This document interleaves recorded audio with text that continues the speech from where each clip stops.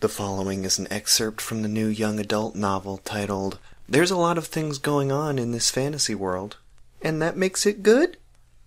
Enjoy.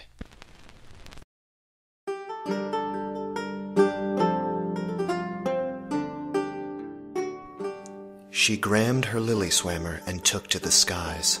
The Fougosh middled around their trunks and marbled the village's supply of mercanberries, while the Cretinox played pobblestick in the main streetways.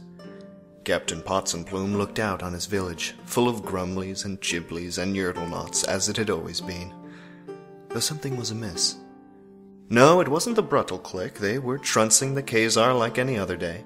And it wasn't the Xenoch, although they did have a bit too much gorp during the annual Cella Festival of Weregrauten, and were nursing some positively perchurn head swellings.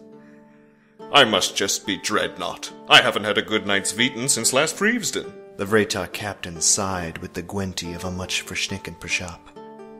Potsenplume had been planning the centennial festibration of light, where all the different clans of Quandonctoryshire would murder every African-American they could find.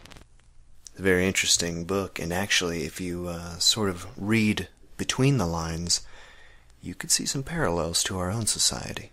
Up next, our new mayor gets his mandatory circumcision.